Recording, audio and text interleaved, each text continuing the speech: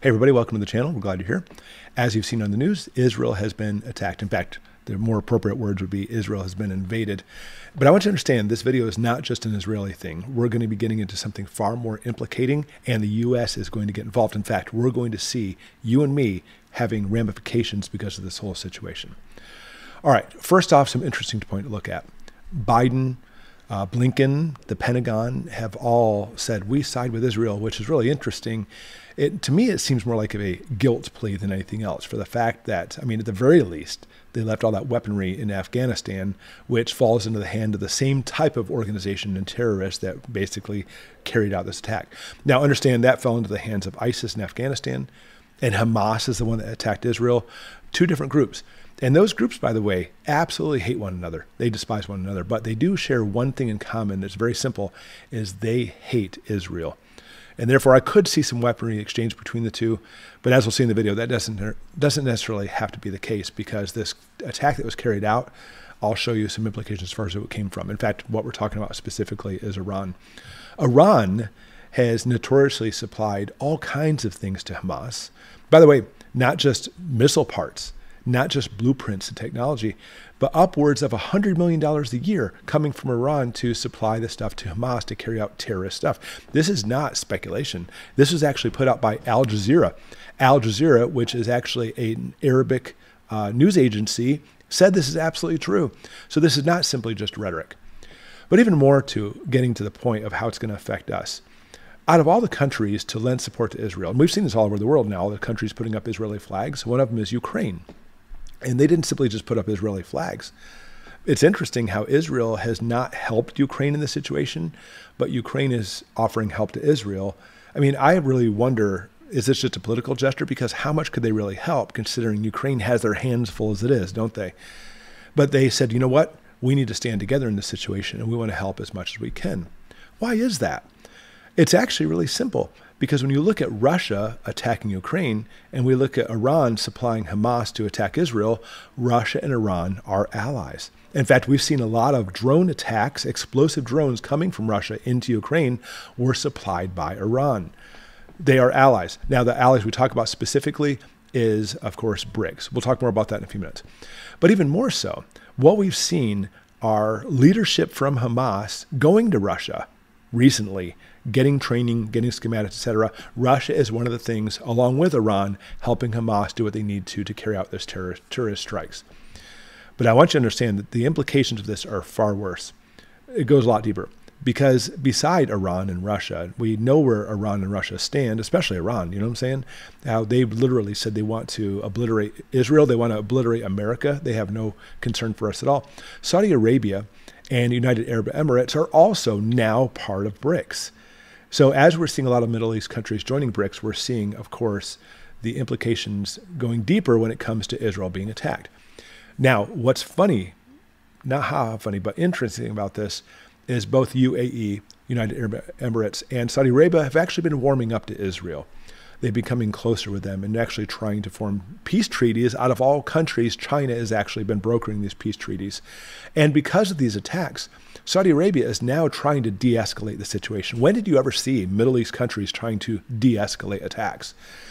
But understand, their meaning for this, to de-escalate it, is not really being advantageous to Israel, because the damage has already been done to Israel, is still continuing to Israel, as we see the Hamas terrorists coming in and killing people, destroying stuff, sending tons and tons of rockets and everything into Israel, but also taking women and children captive back into the Palestinian territories.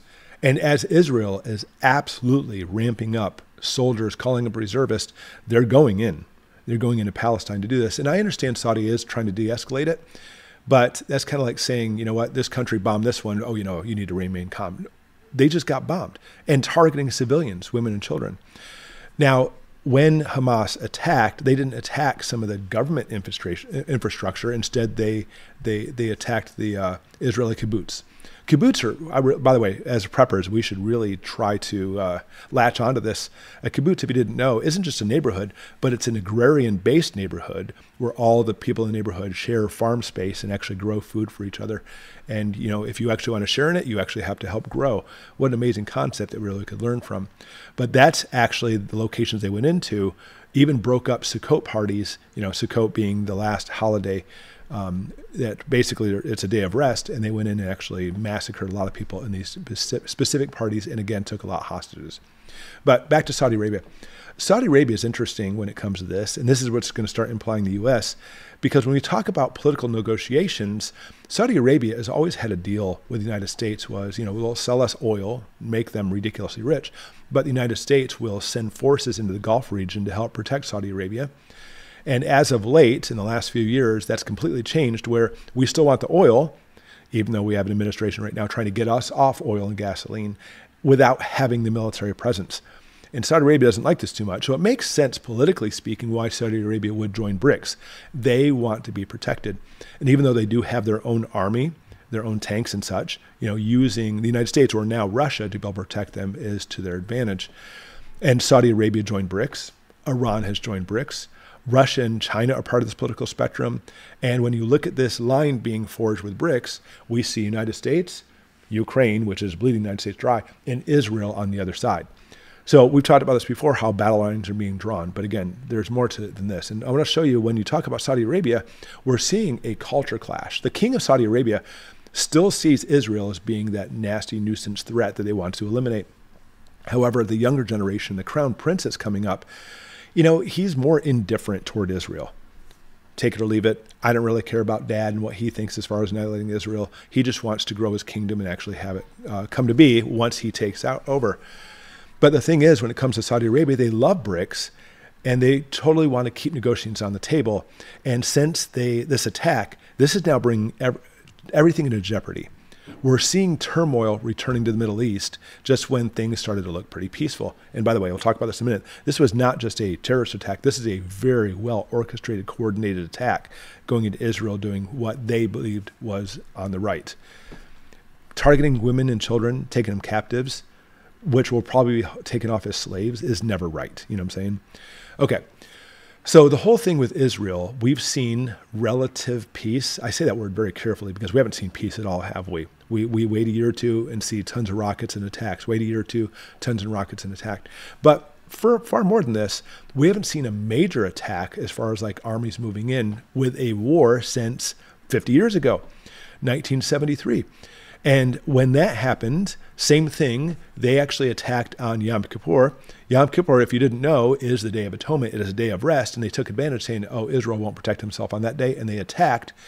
And now same thing, we're looking at the last day of Sukkot is also a day of rest too. And it's no coincidence that literally exactly 50 years later and a few days, another day of rest, they attack again. So the ramifications that took place back in the 70s in 1973, this is the action that led to the oil crunch. You remember this? How many were alive back then, saw this oil crunch, or at least read about it? But you know, we have these giant, massive American tugboat cars, and that's all we drove. You know, remember the 70s cars? They're huge. You could fit 2 families in those things. And they were gas guzzlers. Gas was cheap, like 50-some cents a gallon. And then suddenly an oil crunch. And it wasn't just random. Israel was attacked on Yom Kippur. Nixon backed Israel, sent them over $2 billion in aid. And because of OPEC, they said, you know what? We're not selling you the oil anymore. So they stopped. Prices went through the roof. Major shortages, huge lines at the pump. And now 50 years later, we're seeing in a lot of ways everything happening again. Because think about this. With that oil embargo in the 70s, gas prices went up 43%. And you're think, oh my gosh, 43% now. But listen to this. In the last couple of years, our gas prices have already gone up 49%. Could you imagine, because of this whole situation where no more gas coming to the United States from these countries, any BRIC countries at all, we're already heading in that direction. And now we can see 49% could literally just level the whole country. Another 49%, that is. All right, so me and my family, without even being said, we stand with Israel. Me and my family, we are Israel. We're part of this. But because of this terrorist invasion on a sovereign country, the whole world is literally one step closer to World War III, because World War II was not simply just this country and this country. They call it a world war for a reason. So many countries coming into the battles and taking place. This is just one more massive fire popping up. And Netanyahu rightly said, we're at war. This is not an operation, but absolute war. And wars don't end nicely, let me put it that way. So at the very least, we're going to see, at the very least, gas prices going up. And just when we get to the point where, you know what, we can't go much higher, they're going to go much higher because of this, and we're going to be feeling it at the pump. Obviously, the ramifications for that alone are much worse. Food, shipping, truck, transport, all those things in the United States are going to come even more to a halt. Prices going up even more in the grocery stores, and shortages. We've talked about that all the time, don't we?